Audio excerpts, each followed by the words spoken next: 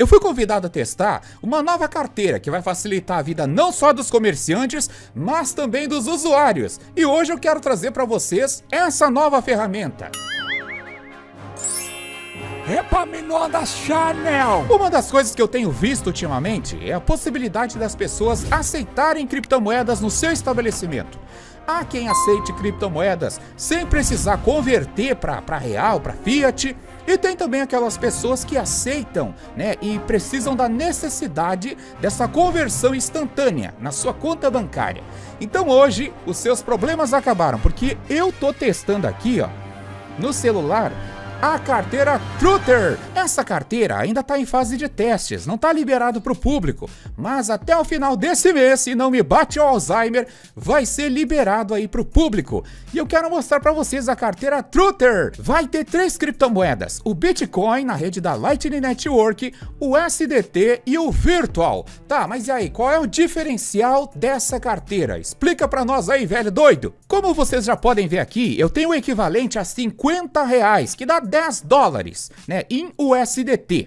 Eu vou fazer um Pix para mim mesmo, para recarregar essa carteira. Ó, clicando aqui, ó, no meio, vai abrir a opção de Bank Chain, certo?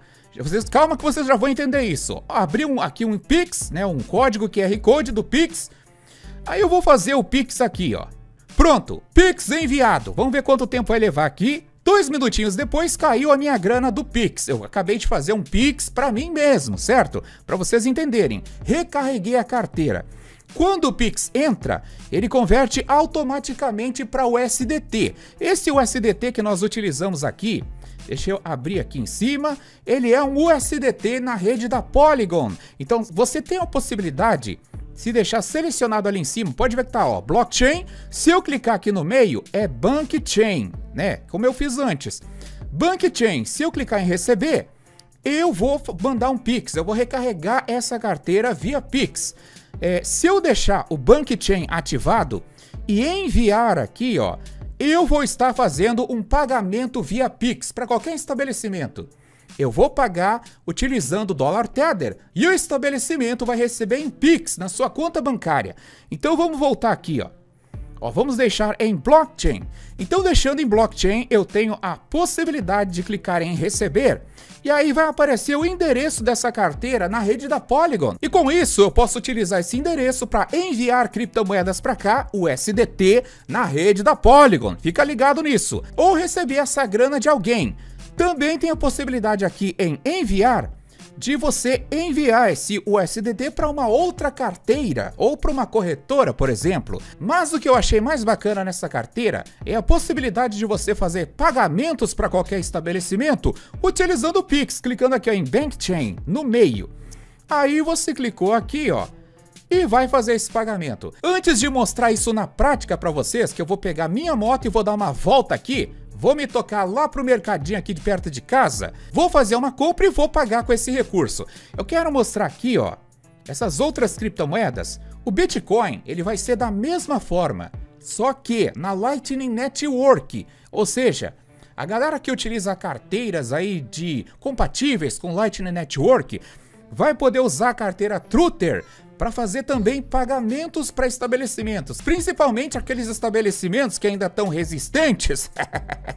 Não tem como escapar, meu amigo, vão aceitar Bitcoin. E uma outra criptomoeda que tem aqui embaixo é o Virtual, que é uma stablecoin do pessoal da Tether, que é pareada e lastreada no real. Então vai ter 3 possibilidades nessa carteira aqui inicialmente: Bitcoin na Lightning Network, o USDT na rede da Polygon e a Virtual na rede da Polygon.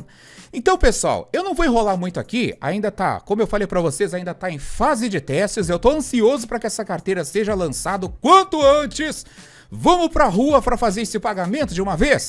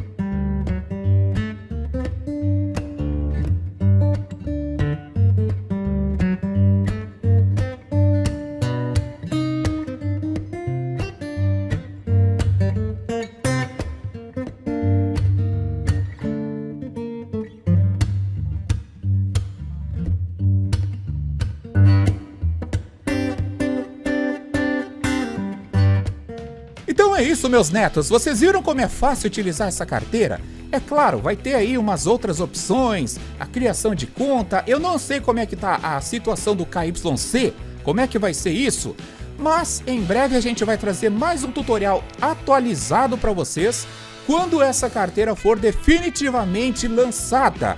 Então fiquem ligados aí, cara, a carteira Tether vem para ajudar a galera, né, que está utilizando para pagamento e a galera que está recebendo criptomoedas como pagamento. É uma solução da Smart Pay, que agora também é uma das parceiras do nosso canal. Se você ainda não entende sobre o mercado de criptomoedas, tem dúvidas de como utilizar isso, que bicho é esse? Então tem uma playlist aqui, ó, completa, ensinando para vocês aí o passo a passo do nosso curso gratuito Bitcoin do Zero, que em breve vai ser atualizado também.